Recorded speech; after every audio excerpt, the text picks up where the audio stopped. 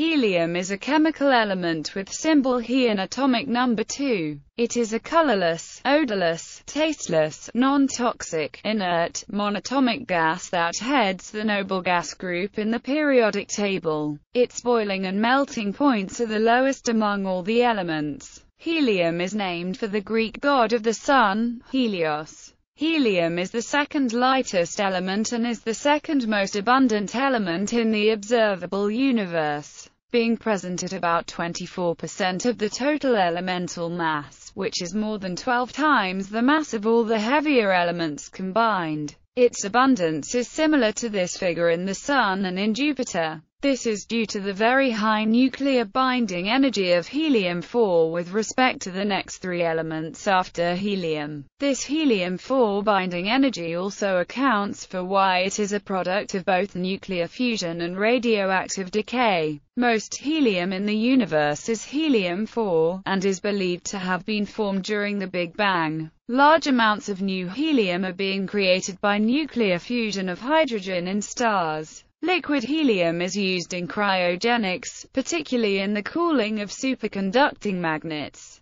with the main commercial application being in MRI scanners. Helium's other industrial uses, as a pressurizing and purge gas, as a protective atmosphere for arc welding and in processes such as growing crystals to make silicon wafers, account for half of the gas produced. A well-known but minor use is as a lifting gas in balloons and airships. As with any gas whose density differs from that of air, inhaling a small volume of helium temporarily changes the timbre and quality of the human voice. In scientific research, the behavior of the two fluid phases of helium-4 is important to researchers studying quantum mechanics and to those looking at the phenomena, such as superconductivity, produced in matter near absolute zero. On Earth it is relatively rare, 5.2 ppm by volume in the atmosphere. Most terrestrial helium present today is created by the natural radioactive decay of heavy radioactive elements, as the alpha particles emitted by such decays consist of helium-4 nuclei. This radiogenic helium is trapped with natural gas in concentrations up to 7% by volume, from which it is extracted commercially by a low-temperature separation process called fractional distillation. Terrestrial helium is a non-renewable resource, and once released into the atmosphere, it is lost, as it readily escapes into space. History. Scientific discoveries. The first evidence of helium was observed on August 18, 1868 as a bright yellow line with a wavelength of 587.49 nanometers in the spectrum of the chromosphere of the Sun. The line was detected by French astronomer Jules Janssen during a total solar eclipse in Guntur, India. This line was initially assumed to be sodium. On October 20 of the same year, English astronomer Norman Lougher observed a yellow line in the solar spectrum, which he named the D3 Fraunhofer line because it was near the known D1 and D2 lines of sodium. He concluded that it was caused by an element in the Sun unknown on Earth. Lougher and English chemist Edward Franklin named the element with the Greek word for the Sun, lambda iota omicron sigma. In 1882, Italian physicist Luigi Palmieri detected helium on Earth for the first time through its D3 spectral line, when he analyzed the lava of Mount Vesuvius. On March 26, 1895, Scottish chemist Sir William Ramsay isolated helium on Earth by treating the mineral cleverite with mineral acids. Ramsay was looking for argon, but, after separating nitrogen and oxygen from the gas liberated by sulfuric acid, he noticed a bright yellow line that matched the D3 line observed in the spectrum of the Sun. These samples were identified as helium by Lougher and British physicist William Crookes. It was independently isolated from cleverite in the same year by chemists Per Theodor Cleve and Abraham Langlet in Uppsala, Sweden, who collected enough of the gas to accurately determine its atomic weight. Helium was also isolated by the American geochemist William Francis Hillebrand prior to Ramsay's discovery when he noticed unusual spectral lines While testing a sample of the mineral uraninite, Hildebrand, however, attributed the lines to nitrogen. His letter of congratulations to Ramsay offers an interesting case of discovery and near-discovery in science. In 1907, Ernest Rutherford and Thomas Royds demonstrated that alpha particles are helium nuclei by allowing the particles to penetrate the thin glass wall of an evacuated tube, then creating a discharge in the tube to study the spectra of the new gas inside. In 1908, helium was first liquefied by Dutch physicist Heike Kamerlingh-Onnes by cooling the gas to less than 1 Kelvin. He tried to solidify it by further reducing the temperature but failed because helium does not solidify at atmospheric pressure. Onnes' student Willem Hendrik Heesum was eventually able to solidify 1 cc of helium in 1926 by applying additional external pressure. In 1938, Russian physicist Pyotr Leonidovich Karpatse discovered that helium-4 has almost no viscosity at temperatures near absolute zero, a phenomenon now called superfluidity. This phenomenon is related to Bose-Einstein condensation. In 1972, the same phenomenon was observed in helium-3, but at temperatures much closer to absolute zero, by American physicists Douglas D. Osheroff, David M. Lee, and Robert C. Richardson. The phenomenon in helium-3 is thought to be related to pairing of helium-3 fermions to make bosons, in analogy to Cooper pairs of electrons producing superconductivity.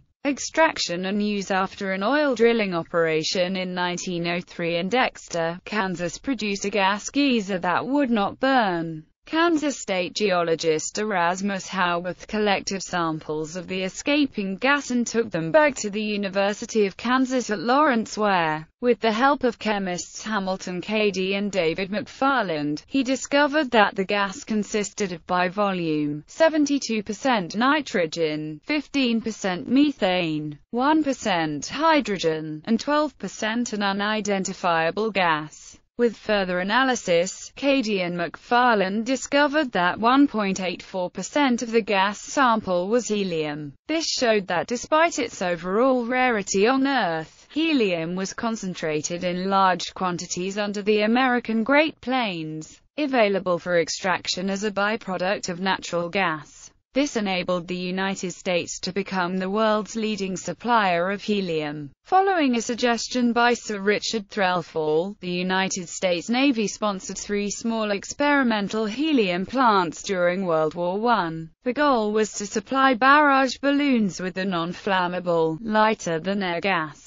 A total of 5,700 cubic meters of 92% helium was produced in the program, even though less than a cubic meter of the gas had previously been obtained. Some of this gas was used in the world's first helium-filled airship, the U.S. Navy's C-7, which flew its maiden voyage from Hampton Roads, Virginia, to Bowling Field in Washington, D.C., on December 1, 1921. Nearly 2 years before the Navy's first rigid airship to be helium-filled, the Naval Aircraft Factory built US Shenandoah itself flew for the first time in September 1923. Although the extraction process using low-temperature gas liquefaction was not developed in time to be significant during World War I, production continued. Helium was primarily used as a lifting gas in lighter-than aircraft. This use increased demand during World War II, as well as demands for shielded arc welding. The helium mass spectrometer was also vital in the atomic bomb Manhattan Project.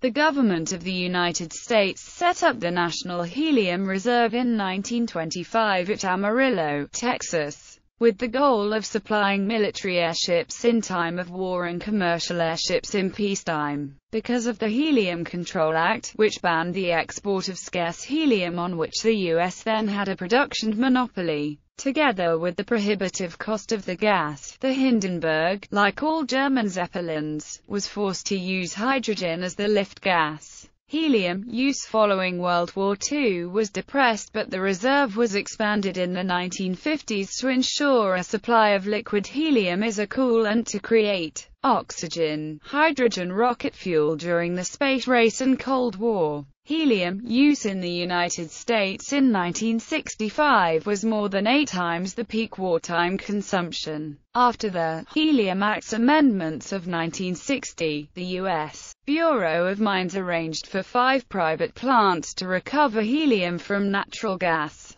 For this helium conservation program, the Bureau built a 425-mile pipeline from Bushton, Kansas, to connect those plants with the government's partially depleted Cliffside gas field, near Amarillo, Texas. This helium-nitrogen mixture was injected and stored in the Cliffside gas field until needed, when it then was further purified. By 1995, 1 billion cubic meters of the gas had been collected and the reserve was $1.4 billion in debt, prompting the Congress of the United States in 1996 to phase out the reserve. The resulting Helium Privatization Act of 1996 directed the United States Department of the Interior to empty the reserve, with sales starting by 2005. Helium produced between 1930 and 1945 was about 98.3% pure, which was adequate for airships.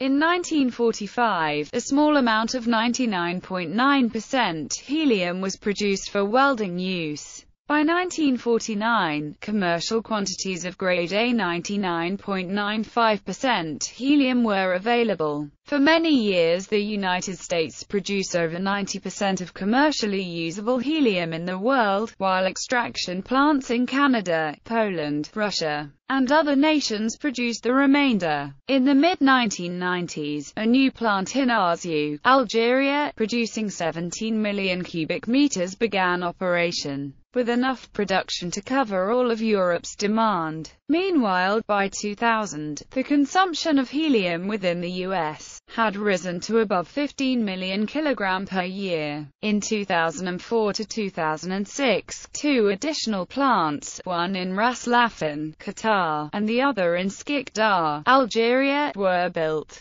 Algeria quickly became the second leading producer of helium. Through this time, both helium consumption and the costs of producing helium increased. From 2002 to 2007, helium prices doubled. As of 2012, the United States National Helium Reserve accounted for 30% of the world's helium. The reserve was expected to run out of helium in 2018. Despite that, a proposed bill in the United States Senate would allow the reserve to continue to sell the gas. Other large reserves were in the Hugoton in Kansas, United States, and nearby gas fields of Kansas and the panhandles of Texas and Oklahoma. New helium plants were scheduled to open in 2012 in Qatar, Russia, and the United States state of Wyoming, but they were not expected to ease the shortage. In 2013, Qatar started up the world's largest helium unit.